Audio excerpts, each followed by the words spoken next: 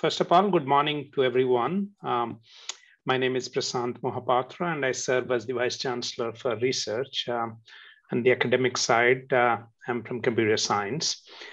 So at the start of the pandemic, at the very beginning, we started this culture of Friday at 10:30. I mean, it has become a habit for many of us just to look for this forum at Friday at 10:30.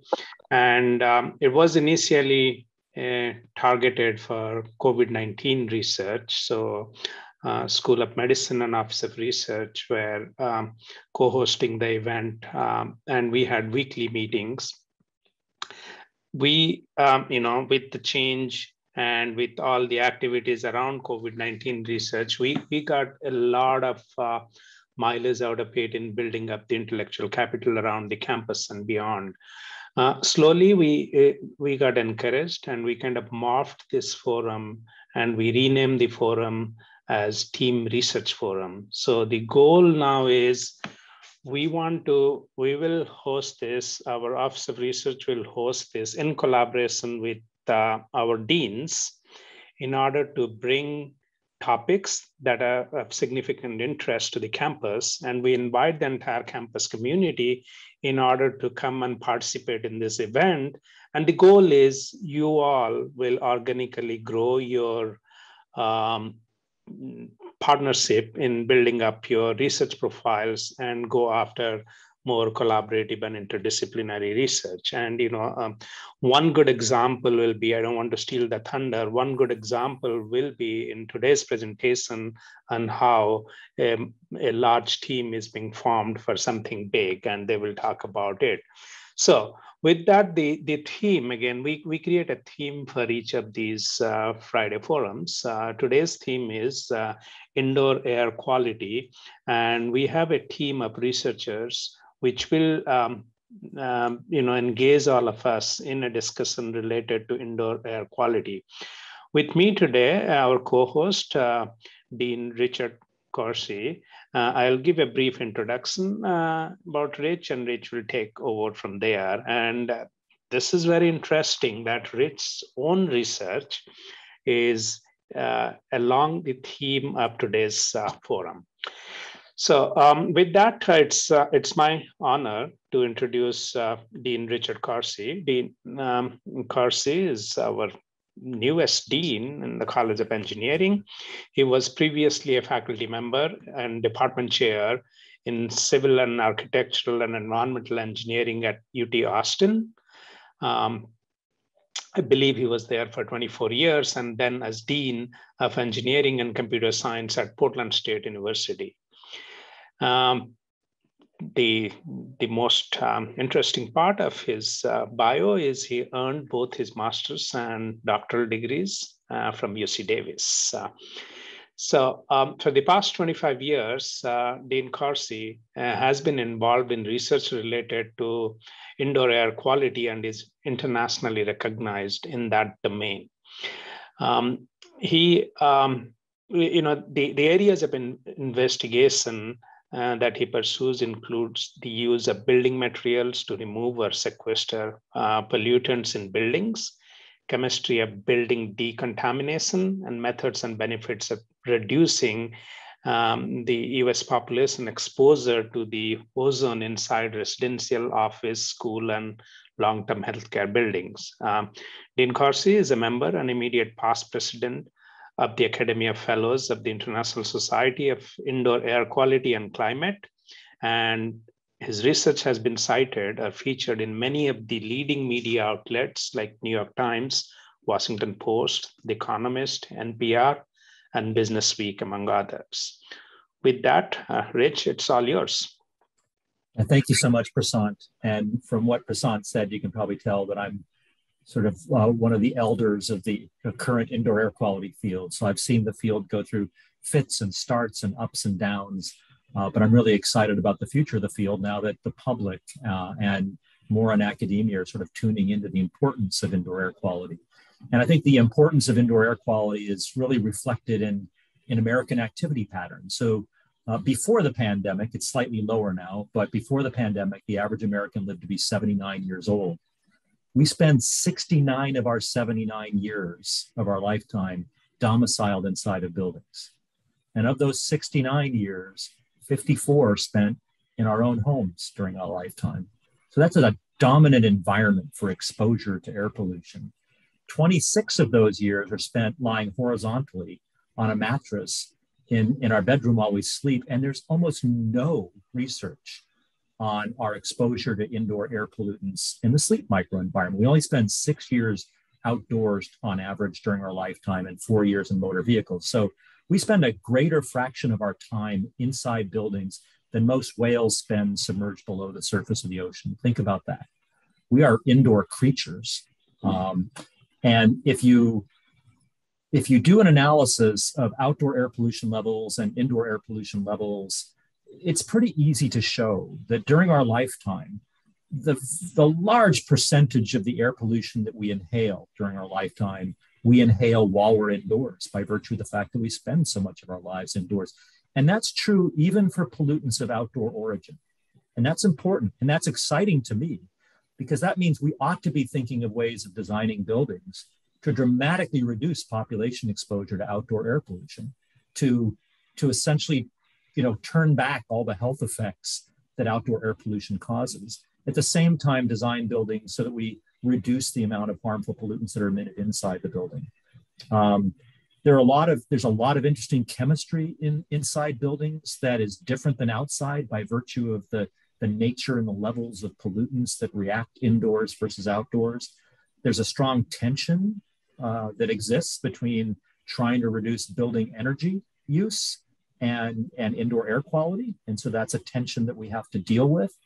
And there's so much more research that's really needed in this field. And I think that there's a future for the indoor air quality field that becomes kind of this new environmental frontier of indoor environmental science and engineering, not just environmental science and engineering. So I'm excited about the presentations today, and I'll introduce Chris Kappa, who's our chair of Department of Civil and Environmental Engineering, which means he's actually my boss, or will be as soon as I submit some paperwork I need to submit.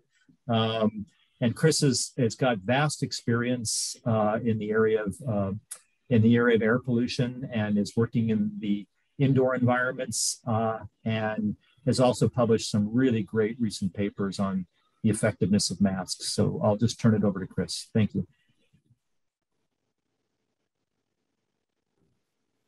Great, thank you. Let me get my screen sharing going. All right. Thank you so much, Rich and Prasant, for that great introduction.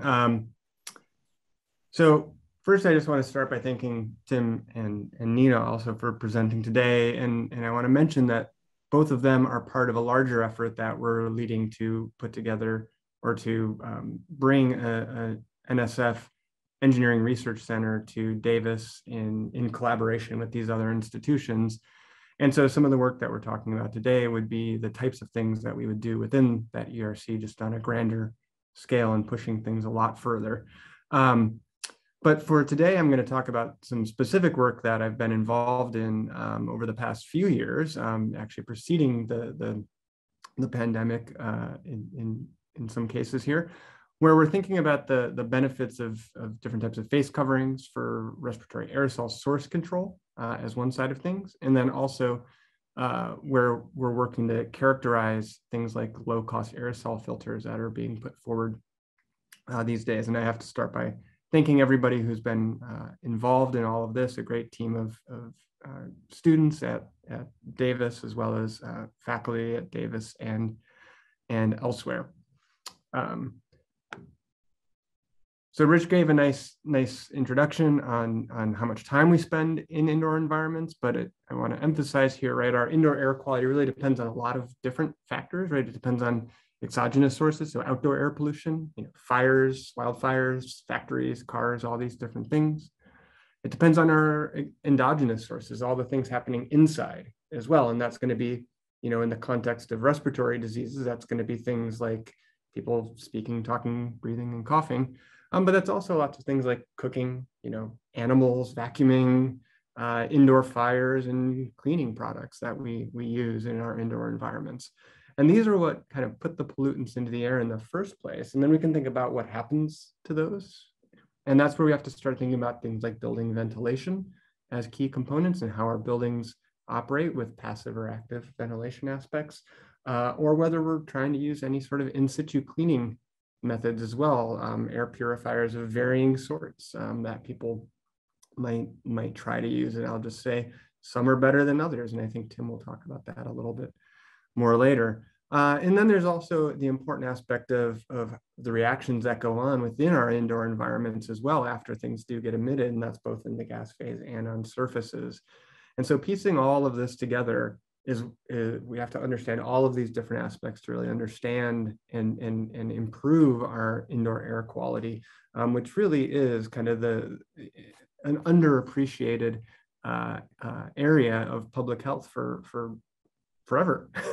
And that's obviously changing now in the face of the pandemic. So for today, I'm just going to focus on two aspects here. One is thinking about the role of respiratory aerosols that we produce and how we might reduce those.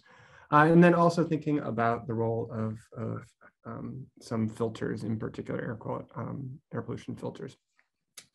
And so just want to start by introducing the type of experiments that we do. So we have been focused here at Davis on measurements of respiratory particle emissions by real people. We have some instrumentation together, and we have people come in and speak and cough and talk and breathe in front of this instrumentation. We can measure the particles that come out in a very clean environment, so we can distinguish between the background particles and what's just coming out when people are doing these activities.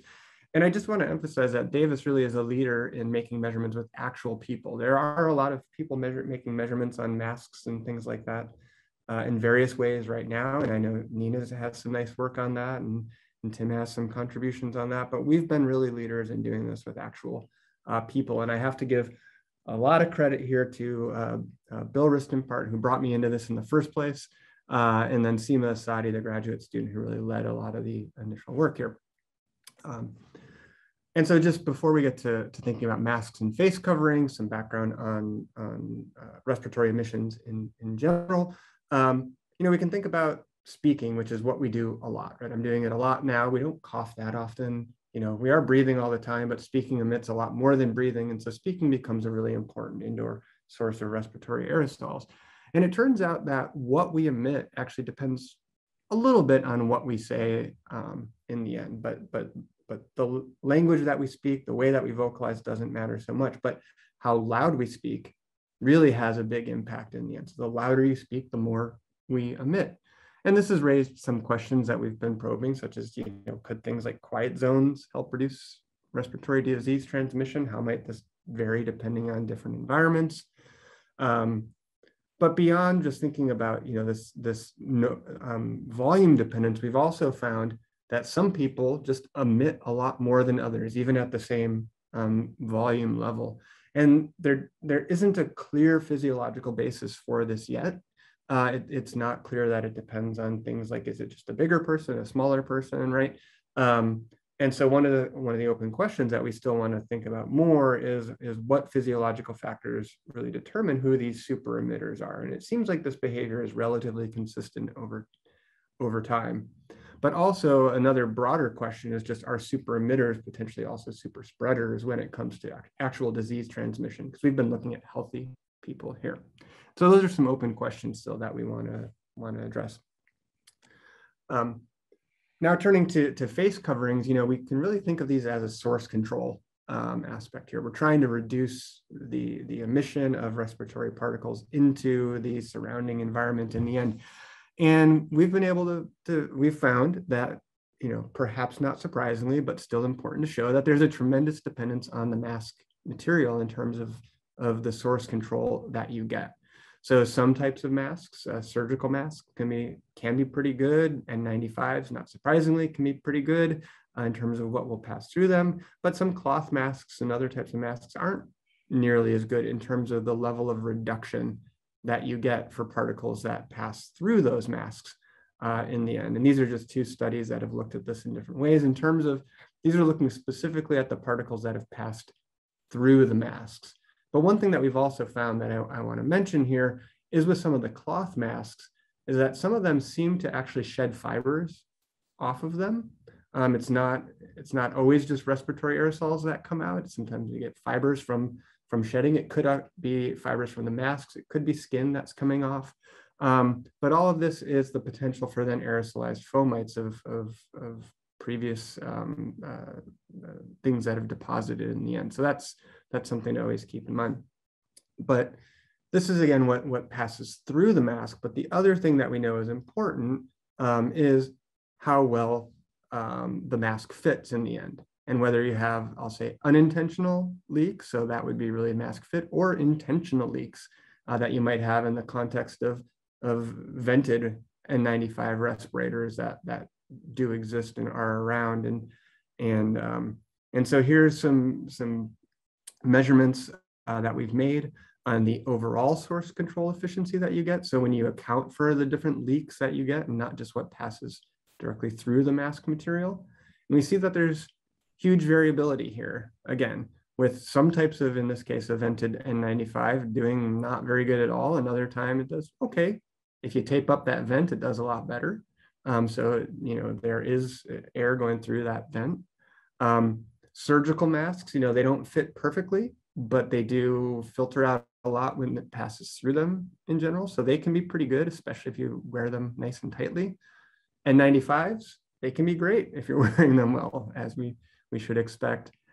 And then I want to mention one thing in particular, which is through a collaboration with the San Francisco Opera, the development of a new mask for stinging in particular. And I want to talk about that. But first, I want to thank Jessica Hazard, who led some of these experiments. I'm here. She's a graduate student in the civil engineering department. And so looking to the Singer's mask a little bit more, here I just want to emphasize the point that really collaboration can help drive innovation. And this was something that came to me from the San Francisco Opera and from a surgeon, actually, or a doctor at UCSF, who is also an opera singer, who were interested in finding ways for singers to keep practicing during the pandemic. And good options didn't exist that really allowed you to sing, move your jaw as much as you needed to, but get good source control efficiency.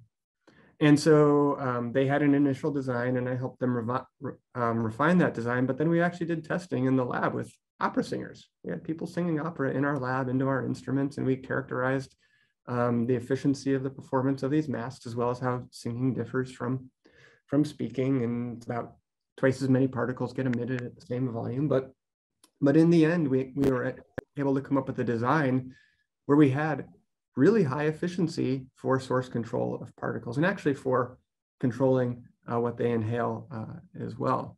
And so this really shows how kind of bringing people together can help with innovation. And then continuing in that theme, I want to change gears here for the last couple minutes here, and that is thinking about kind of community-driven solutions to help improve indoor air quality. And here I want to give a shout out to Dean Corsi for a kind of a conceptual design here on a low-cost DIY way that people could try to improve their air quality in the context of the pandemic, but also well beyond that as well. And that is through construction of an air filter, a particle filter that just relies on a box fan and a couple pretty available filters that you might put in your HVAC system, right? So not a fancy HEPA system, a lot less expensive, right? And the thing is that this was an idea put out there, I believe on Twitter is probably where it initiated. And now there's been thousands of these built worldwide. This has had a huge impact. And in fact, on our own campus, right, we've been using this for various outreach activities, really led by Teresa Pistaccini here. And this is an activity at a school in Sacramento, and some of the students building these and learning about how filtration works and things. So can take this science and these DIY solutions and move them forward. However, great idea, but lacked characterization. And that's where we tried to come in and actually work on characterizing, okay, great idea. How efficient are these things in the end? And so we've been doing some experiments, and this has been led by Rachel Del Porto and Monique Kuntz here, making measurements in our building on campus in Gaussy Hall, and looking at the efficiency of this box in terms of how well it pulls particles out of the room. And on the left here is if you just have the room by itself with no air filter. On the right is if you turn that box on, and you can see the particle concentration goes down a lot faster, right? And that indicates that it's doing something, and in fact, it's removing particles.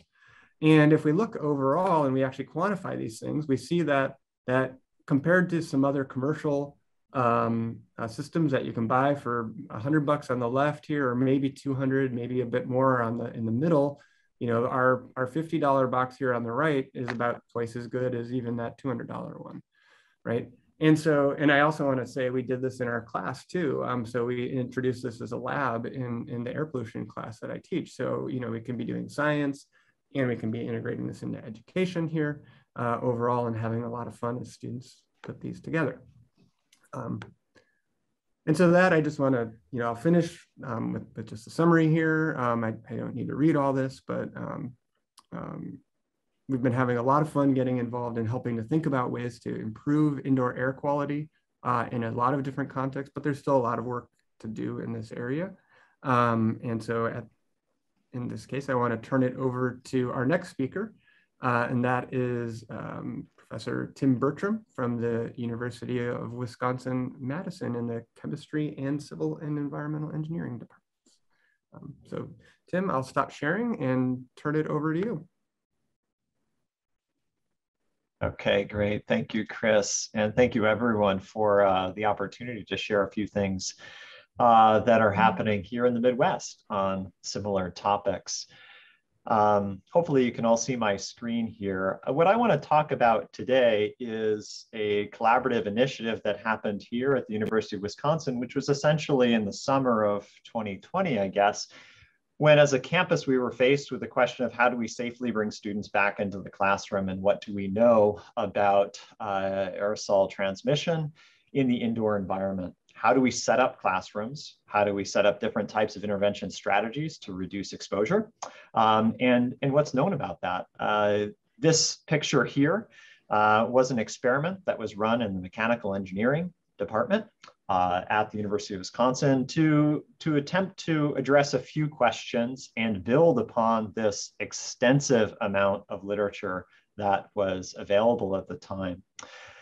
First question here was really to think about what do we know about the spatial distribution of aerosol particles in a typical classroom? Is it well mixed? Are there hot spots? How fast do they distribute? We'd seen lots of really beautiful modeling studies showing these plumes of aerosol particles moving around a classroom, and we were curious what that looked like from a measurement perspective.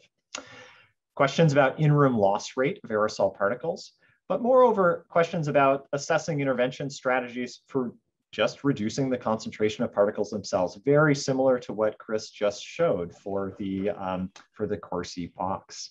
And so we set out in this classroom here, a typical classroom, at least from the context of our university, in terms of dimensions and size. This is a classroom that has variable ventilation that's tied to the occupancy of the classroom, something that we hadn't initially even considered, that when we reduce the occupancy of our classrooms, a typical strategy we wanted to do, that we might actually reduce the ventilation rates. And so in this case, this is a variable system, and you can see what those supply flow rates are. And the university asked some pretty simple questions. Essentially, could you replicate the emission of particulates, say from one of our mannequins here, and be able to measure the spatial distribution of the particles around that individual mannequin?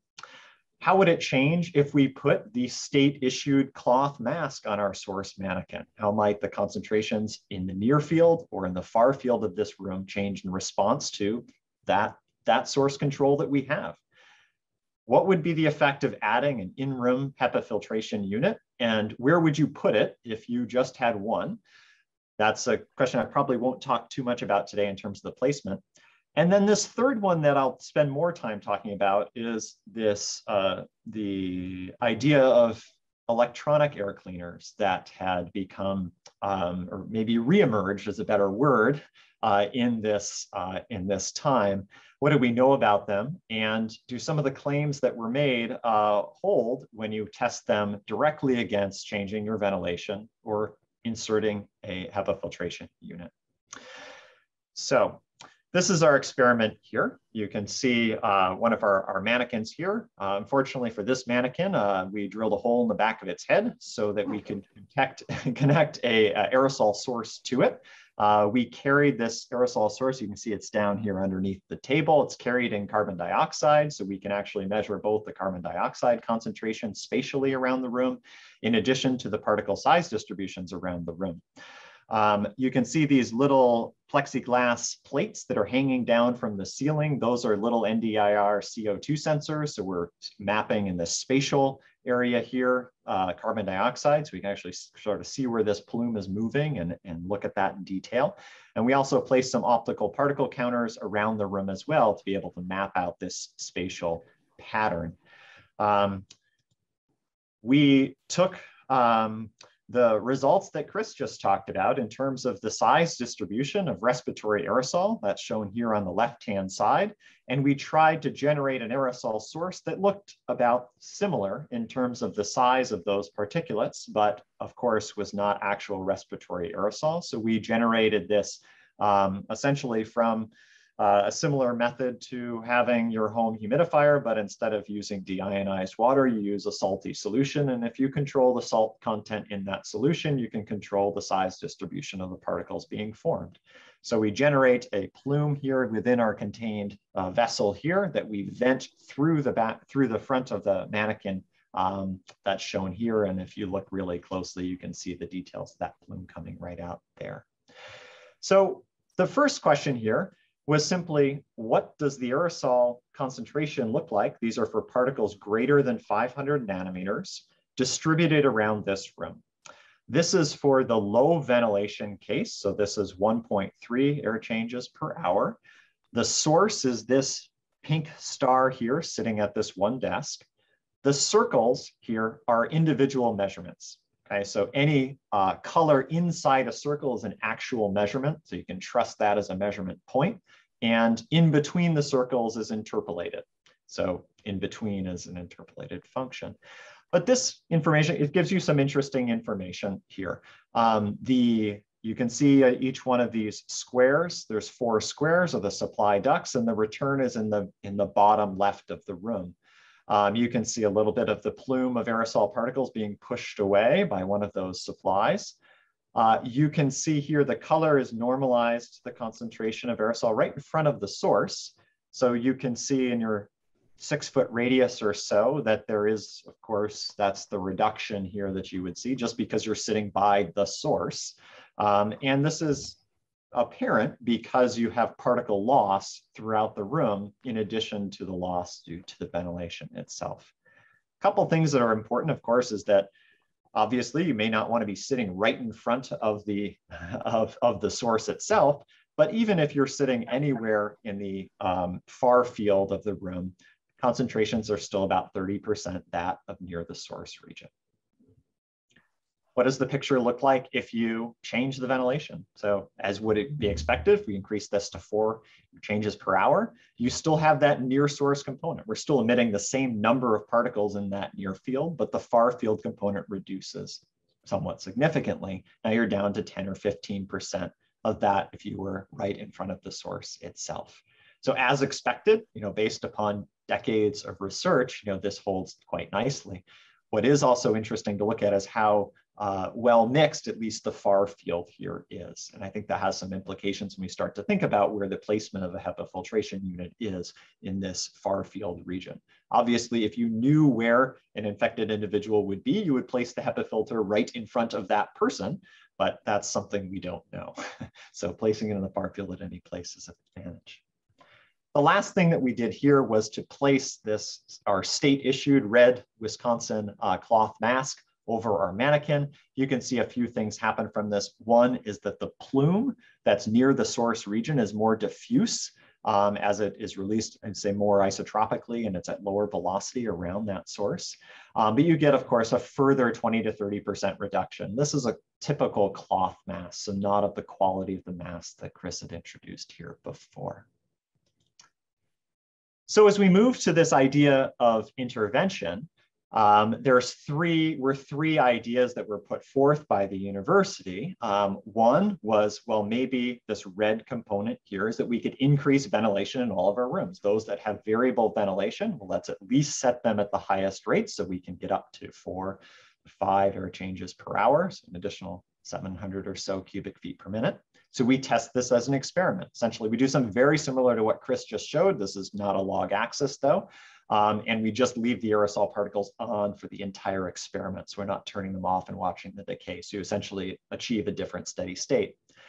So at time 0 is when the intervention starts. The red line is essentially adding an additional 720 cubic feet per minute. You can see that decay out quite nicely to a new steady state.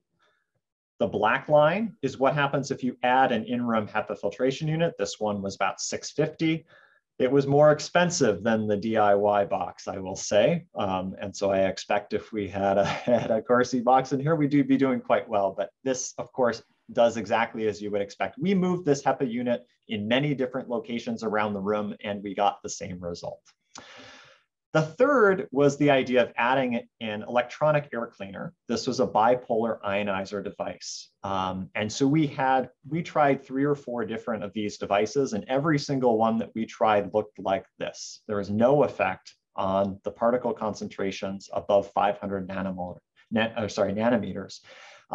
Despite the fact one of the claims was that what these devices would do would be to add ions to the room to enhance the deposition or removal of particles from the room rate, either through coagulation or direct deposition. And we found no evidence for all of the devices that we looked at.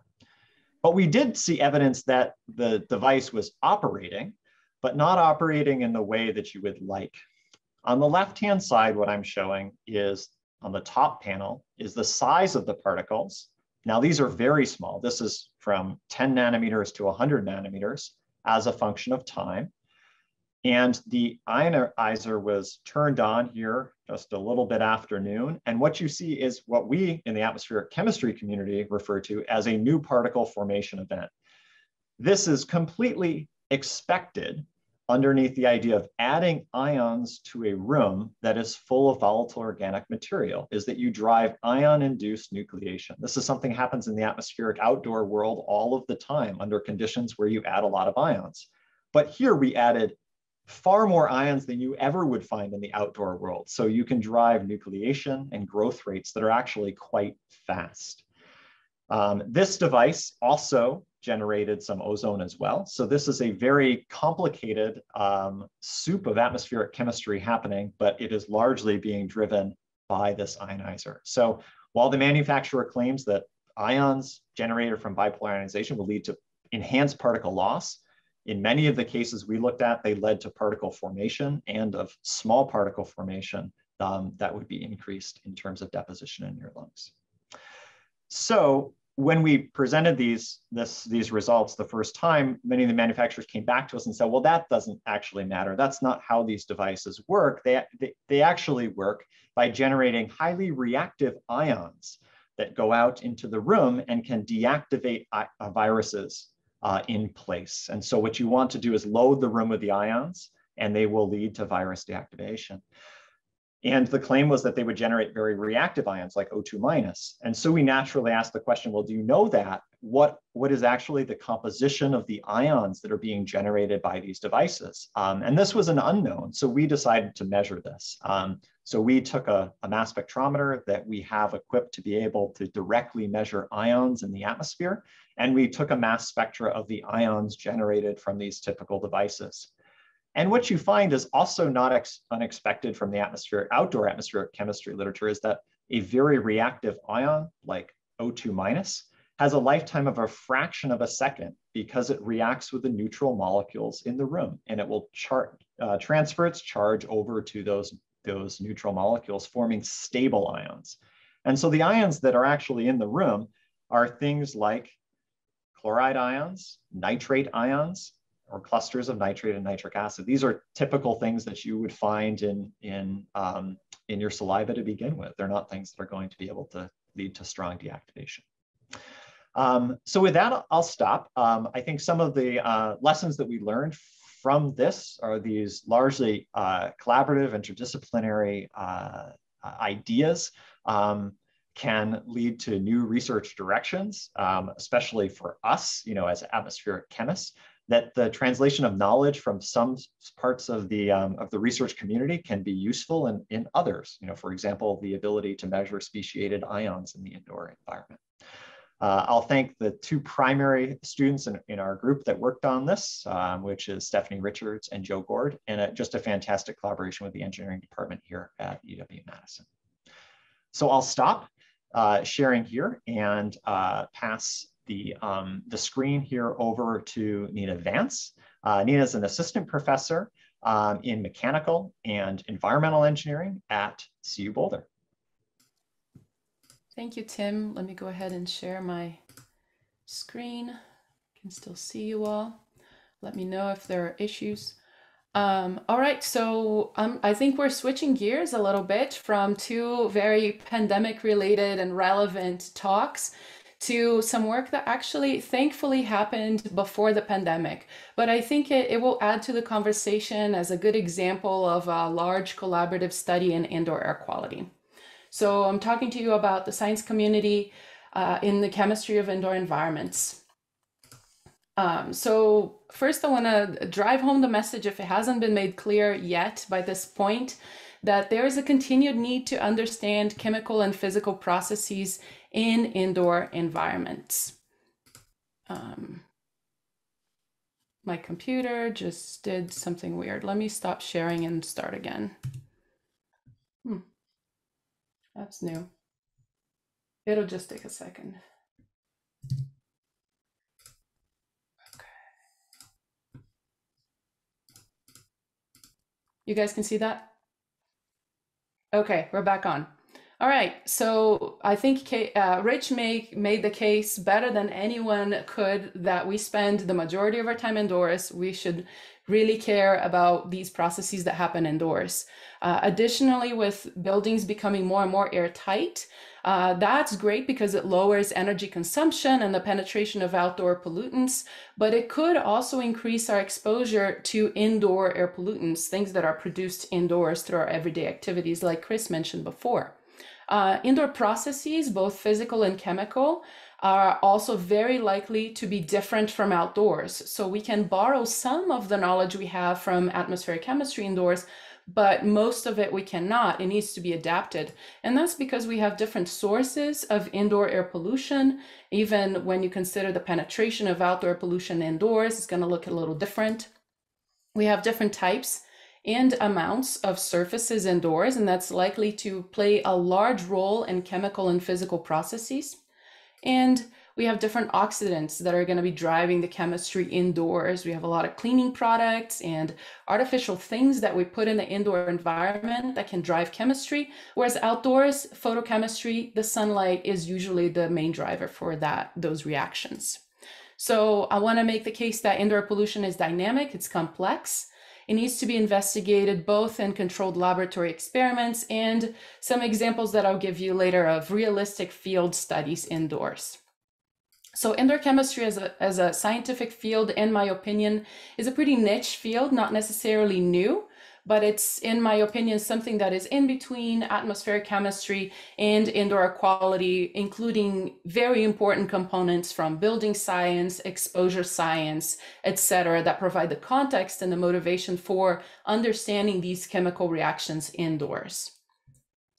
Indoor chemistry as a scientific field, as I mentioned, is, in my opinion, pretty niche. If you compare publications in the past decades from atmospheric chemistry and indoor air quality, you'll see that those two are kind of similar. I was really surprised to see the numbers for indoor air quality kind of surpassing atmospheric chemistry in recent years. That came to me as a big surprise when I was digging up these numbers from Web of Science. But you can see indoor chemistry starting to pop up at the bottom there.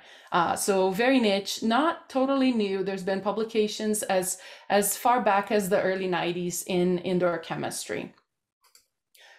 So based on all this, there is this community of scientists in indoor chemistry, we call it Indoor Chem. This work is funded by the Alfred P. Sloan Foundation. They have a large program to try to motivate this niche scientific field in indoor chemistry. Grants started coming out for that program in 2013, and the community building aspect really started in 2018. So we have several activities that relate to community building in the scientific field. I like to divide them into two broad categories, as you can see in this slide. Internal community building includes signature field campaigns, and I'll talk a lot about those. Science meetings and special symposia at meetings that are already occurring. We like to have some special symposia specifically for indoor chemistry topics. We also have our own science meetings. We had 2. We plan to have a 3rd before the end of there will be, I think, 4 total, not all of them led by us, by the end of this program. We have a newsletter that comes out every other month or so. We have a website that lists project descriptions and publications. Additionally, we also like to focus on external community building. Are we good? Can you guys still hear me?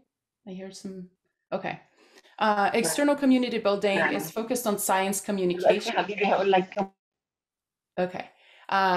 So we're trying to broaden the understanding of the scientific findings from this study to the broader community, including our website. We have a blog on the website, social media presence, which in the later years have been focused just on Twitter, because that has been just really emerging as the main medium for academics, I would say. We also make YouTube videos for a much hopefully broader audience, and then we've been collaborating with some TV producers to help create some interesting TV show episodes that focus on the chemistry of your home. I won't have the time, obviously, to talk about all this, so today I'm going to focus only on our signature field campaigns, because for the academic realm, it's probably the most exciting part of the program. So first I'll cover HomeChem. The bulk of the rest of my presentation will be about HomeChem. This was a study that we performed in the summer of 2018 called House Observations of Microbial Environmental Chemistry. Actually, Rich Corsi was part of the team at the time because he was still at UT Austin. So this was a detailed investigation in indoor chemistry. We decided, if we're gonna build community in this field, and if we're gonna bring atmospheric chemists that perhaps had never looked at the indoor air before in their careers, how fun would it be to get everybody together in this one test house and try to measure as much as we possibly can out of that indoor air and some surfaces as well. So we had 30 state-of-the-art instruments, or even more. We had over 20 faculty members from 13 universities in the US and Canada. You can see their logos at the bottom of my slide. We had some industrial and governmental partners that have loaned us instrumentation and also collaborated in modeling afterwards. In total, we had over 60 researchers on site. And at this point, I'd like to acknowledge my co-PI, Professor Delphine Farmer from the Department of Chemistry at Colorado State University. We like to share the credit for running this field campaign together. So the reason we went to UT Austin is because they have this amazing test house in their research campus. So the test house is basically a research instrument. Nobody's allowed to live in it or spend the night, but we can do whatever we want with it outside of that. We could drill holes through the walls and replace a window with plywood and put, inlets through windows and doors and everywhere. The house also has multiple heating, ventilation, air conditioning systems that we could choose to use. It had a continuous outdoor air supply and monitoring of several house parameters, which became very, very useful. So you can see a picture of the house here, some of our instrument trailers here on this side, and a little floor plan of the house. Some photos of move-in day. You can still see the U-Haul truck and some of the instrument trailers that were installed on the outside of the house to house most of the larger instruments that have a lot of heat output. So those were not inside the house. And here's a photo of the inside. It does not look like your average home by any means. We try to keep the furniture very Spartan because we did not want the furniture foam and all of that to be a main driver of the chemistry, especially if it were new. A lot of instruments did not allow for an inlet at all, or a very long inlet, so they had to be inside the house, as you can see over here and here in the front.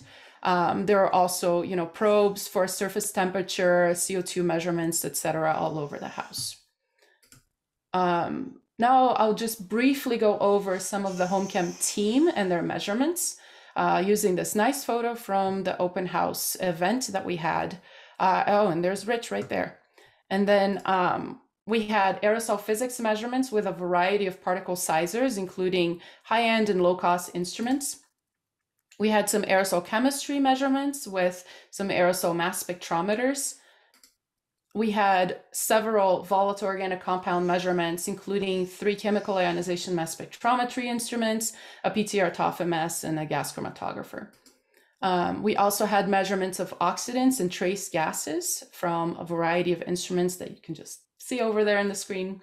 Don't want to go through the laundry list. And finally, there is a team from several teams that were looking at surface chemistry. Those results still coming, but there's a team specifically from UC San Diego that swabbed all of the surfaces in the house, all the doorknobs and the toilet and the sink, everything, at the beginning of the campaign and at the end of the campaign. And what they're actually writing on right now is the change in the microbiome throughout this month long of occupation in the house and human activity. Very cool stuff. So of course, I can't go through HomeChem results in the 2 minutes that I have left. We've already had 17 published papers, which give a really good, motivation for performing collaborative research like this. It's very exciting. Everybody is very motivated to analyze their data and compare results among different instrumentations. And then I'll just show you one plot from my group on indoor particulate matter. This shows you that we performed several scripted activities throughout that month-long campaign. I did not go through the detailed experimental schedule that we had, an activity log, but we had some days in which all that we did was open up the house. That's at the bottom panel here, time series of particle mass concentrations. These are size segregated by color. So you can see in blue and green, you have PM10 and PM20, very coarse PM. And that's what was coming in as you open the house, right? And then you close the house, the levels quickly go down. If you look at the y-axis, you'll see that particle concentrations enhanced by maybe 10 micrograms per cubic meter, which is really not very much compared to any of the other panels that you'll see up above. What's different in those panels is that cooking activities were taking place, and then concentrations got in the hundreds of micrograms per cubic meter. So second panel from the bottom shows a sequential stir fry. So every orange bar shows whenever we cooked the same stir fry. So lots of differences between the different volunteers and their idea of how to cook a stir fry, even though the ingredients were the same. But overall in all, you can tell the story here. Whenever we cook, we see high emissions of particulate matter. A layered day was trying to create a representation of a regular day where we cooked. You see here a breakfast peak. Then we did some cleaning, no particles were emitted. And then cooking for lunch, more particles. I think this was just a piece of toast, so there was a tiny little peak at the bottom. And then we had a beef chili for dinner, and then some bleach mopping, which actually generated particles, but they can't be seen in this plot. We actually observed some new particle formation in some of these bleach mopping events.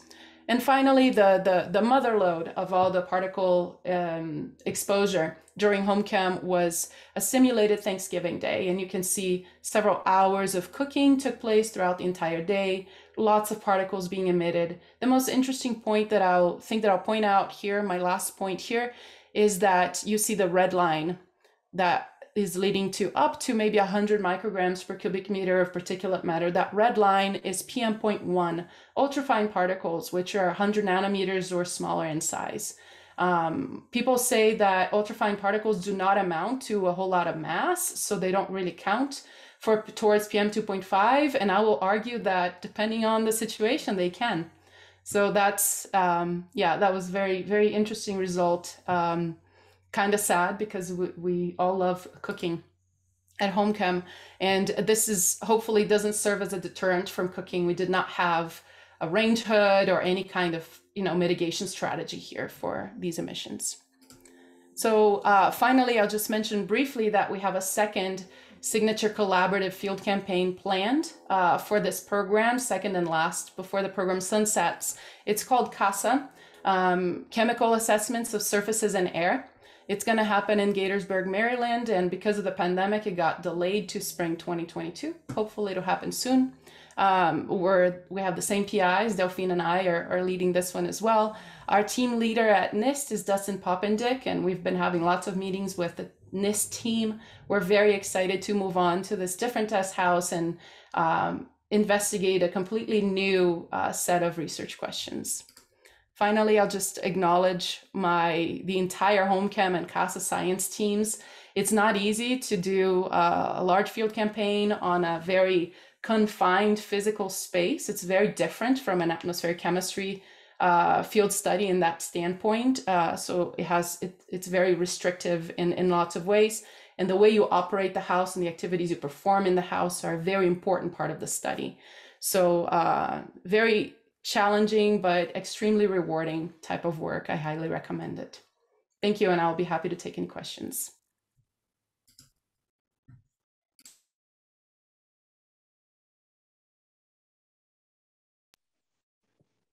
So Rich, you are moderating the Q&A.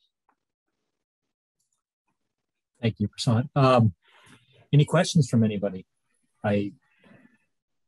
I said at the beginning, I think this field is wide open. It's a new frontier, and what people like Tim and Chris bring to this, Nina as well, is new ways of thinking about the area, although Nina was working in this area for some time, but also new weapons, if you will, great new tools. And Nina mentioned some of those in the HomeChem study. It's the first time ever that teams were brought together from multiple universities to take simultaneous measurements with the most sophisticated instruments that you have for outdoor atmospheric chemistry research on an indoor environment. Nina did a great job, along with Delphine Farmer, of organizing that entire event. So major kudos to Nina. There were a lot of questions for Tim in the chat regarding bipolar ionization and ions. I don't know if we want to, Tim, do you want to address some of those with everybody? I added a few comments to the chat there. One of the questions actually from yourself was, I think more generally also a question that I've gotten often is, do we expect to see these new particle formation events always if you use one of these bipolar ionizers or a specific class? And I think this is again a question that sort of often comes back to things that we've learned in outdoor atmospheric chemistry. Is there are specific conditions that lead to new particle formation events that have to do with not only the presence of ions, but the presence of condensable material, such as what Nina was talking about, of all the beautiful measurements that they've made of the volatile organic compounds and their condensation products. So you can get more of them if you have oxidants around, because you can oxidize the existing volatile organic compounds. So I guess to that first question is, I think it's really, you're taking a process that happens outdoors in atmospheric chemistry, and you're just amplifying it, times 100 to be able to drive these types of intense events. The second was a question, I think, about ozone production from these devices, and has a long history, which I sort of kicked back to you, Rich, because you have worked on this for so long, is that some of these devices make a lot of ozone, some don't, and some, if you turn them on a year later, seem like they make a different amount than they did before. So that was the second question I addressed, but I did actually push that over to you, Rich, since you've thought about that one. Yeah, and I would say that the allowable limits for ozone are based on ozone and not based upon all of the reaction products that are formed from indoor chemistry. So the allowable limits are really missing an important part of the potential health risks to people in the indoor environment. Anna? So one question we like to ask researchers in this forum sometimes is, what kind of collaborator, what kind of tool, new skill would you like to bring into your team to kind of like go to the next level, like the next challenging question? What is, what are you looking for to partner up and move the research forward? Saif, is this a response to that question? Actually, not response to that question. I was wondering whether someone studied why ozone is generated. So I was looking at ionizing gas or air particle at much lower voltage, like 2-3 order of magnitude lower voltage. And we used some nanoparticles. We engineered them to be even lower. So we ionized some of the gas molecules at even 6, 8, or 10 volts. But I didn't study that time whether we were generating ozone or not. And CITRUS recently funded me to study whether we could ionize gases at much lower voltage. And one assumption I had was that we'll be able to generate ions without generating ozons. But I was wondering whether you have any insight in that. I'll share some of the references from my group. Tim, do you want to respond to that? Yeah, I can respond. Chris? Tim, go ahead, please. I mean, of course, all of these devices are different, and it's not always clear exactly what the mechanism is that people are employing in the devices. But in the small number of devices that we have looked at, there are certainly devices that generate ions without generating ozone in terms of what that discharge voltages are. When they're directly out of the box as new devices, not after they've been running continuously for long periods of time. So my guess is when the tip is very sharp, you probably don't need too much of voltage to ionize particle, but over time, material desorption probably make them blunt, and your electronic circuit probably keeps pumping more voltages, and that starts generating ozone. I will say, if you look at the available literature on this subject, there is a pretty strong correlation between the amount of ozone formed and the amount of ions formed. So, if you could develop something safe that countered that, that would be, I guess, a positive, unless you're worried about the ion chemistry that happens. Yeah. Other questions? I liked Anna's question about, I think this is a wide open, I really think this is still a wide open frontier. This is an area that just hasn't been extensively studied in the past. There's so much we don't know about indoor chemistry, especially, and indoor microbiology, but indoor chemistry. And I think that, who are the right people to bring, what kinds of people need to be brought together to address those issues? I think Nina mentioned, the atmospheric chemistry part. I also think bringing building scientists together with the atmospheric chemists, folks that understand airflow in buildings and the kinds of what happens in buildings in terms of emissions over time of certain chemicals after a building is built is pretty important. Any comments on that? Anything to add? I'll add two things, I guess, which is that we can't always bring all the fanciest instruments everywhere. And so there's definitely opportunity for development of new sensors that can get at pollutants of interest in particular and in sensitive and specific ways. Some things do that well already. Some things we don't do very well already. And the other thing I'll say, just stemming from Jonathan Eison's question and Nina's question earlier, is I think there's opportunities for connection with the medical community, the public health community as well, on these types of issues. And then even more broadly is connecting more with social scientists as well to think about how these aspects work in real environments, as they're used, as they're implemented, as they're adopted. Great. I will say that in terms of chemistry, we know very little on the sort of toxicology of a lot of the reaction products that we know are formed. I think probably over 90% of the reaction products that have been published in the literature, there's no tox data for. So there's a lot there to be done in terms of whether we even care about the reaction products or not. Anything else? So, Rich, I think in the interest of time, we will have to close this session, but I think Ana Lucia usually keep the channel open for some time for, hallway conversations that you can have. Go and keep chatting, yes. Yeah, so, but before we formally close, I would like to thank Rich and the team from engineering and from Wisconsin and Colorado to participate in this event. I would like to also remind everyone about the event that we will have next week. We are having Dr. David Kessler, who is Chief Science Officer for the White House COVID response team. So please register. It could be a quote unquote sold out event. So please register early, and we will see you all hopefully next week, same time, same screen. Okay, thanks.